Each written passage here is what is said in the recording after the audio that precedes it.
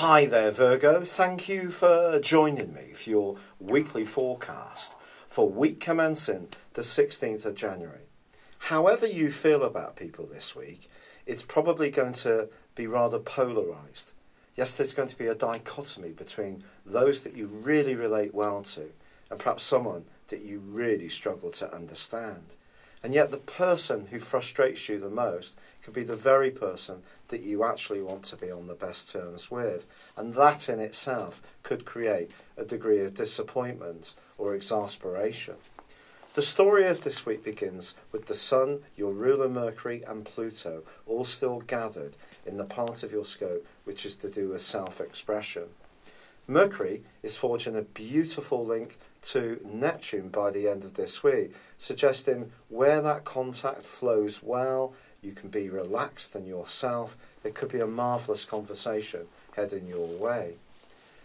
Pluto, on the other hand, is forging a wonderful alliance with Venus, which is in one of the most brilliant parts of your situation, your sector of relationships and relating.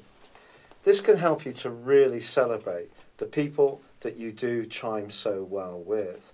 And you can not just celebrate it in an upbeat and joyous way, you can feel the depth of these good alliances right down to your very toes.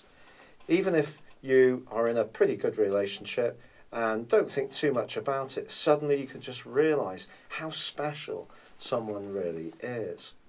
But the catch comes in the guise of Mars, because Mars is in your sector of relating, but it's clashing with Saturn, the planet of structure and restriction, which is in your sector of emotions. And the two are going to be aggravating each other all this week. And if there is a relationship which doesn't just present itself in the way you would like, it can seem all the more overwhelming and disappointing than is usually the case. It would be easy for you to become disheartened. Try not to be disheartened, because by Friday, the Sun's going to be travelling into an area which is very good for your zodiac sign. One which can help you to be more deferential, to sort out really what is good for you, to be a bit more, perhaps, divining of who really meets your needs in a down-to-earth way, and not be quite so idealistic, which comes from that angle between Venus and also Pluto.